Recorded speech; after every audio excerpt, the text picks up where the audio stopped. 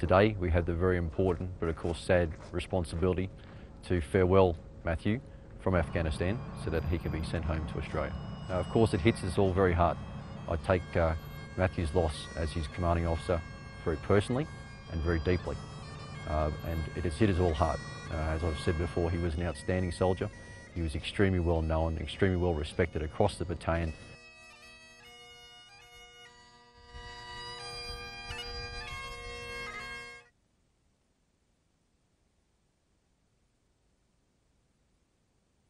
To us, Matthew was an enthusiastic, aggressive, and very professional young leader.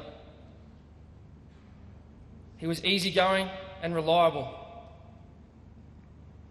He was well liked and a role model to all ranks and all experience levels. What we are here for is what Hoppy died for: the chance for men, women and children to live a peaceful life. However, in this world, peace is not won easily.